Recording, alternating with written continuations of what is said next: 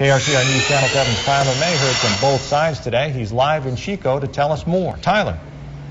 Mike, the College of Agricultural at Chico State sees this is a huge political move by the Humane Society of the United States. This proposal was brought to the Associated Student Dining Services at Chico State last week.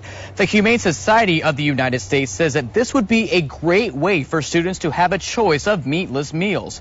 The College of Agricultural and the Young Cattlemen's Association sees it's a political move from the Humane Society. Students who are majoring in agricultural says it sends the wrong message about what kind of school Chico State would become. We were more against the portion of that Meatless Monday is a political campaign for the Humane Society of the United States. The Humane Society has made it well known with their actions and lobbying tactics that they are not for animal agriculture. Chico for Animals, an on-campus organization, said that this is not a campaign against agricultural.